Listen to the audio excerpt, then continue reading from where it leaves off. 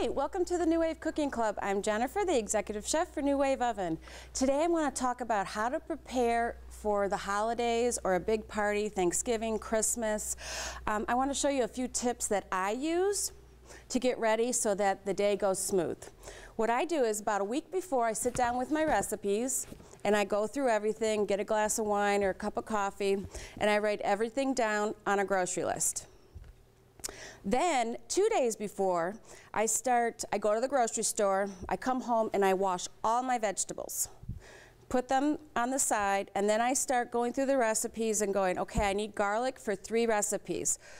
So I go ahead and chop it, place it in a little bag, mark what it's for, garlic, and these are for shrimp kebabs. This way, you can go right into the refrigerator, grab it, and you're ready to go, and you're not messing up your cutting board every single time. Another thing that I do is I go ahead and 2 or 3 days before, I lay all my platters out with the utensils, and I just mark what they're for.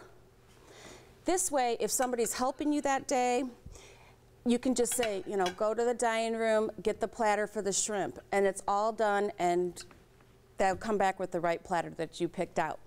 Another tip, day before, I cut all my vegetables.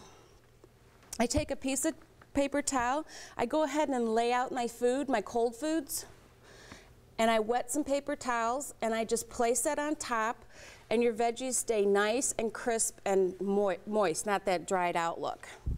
Then I just cover it with tin foil. I even go as far as to make the dip, because it only gets better when it sits for a day. And go ahead and place it in the refrigerator. Now, if you don't have a lot of storage, what I would recommend is still do this whole thing, put it in baggies. And then right before the party or the get-together, you can throw it together. So those are some of the tips that I use to get ready for the big day, Thanksgiving, Christmas, or just if I'm having a lot of people over. So until next time, have a great day.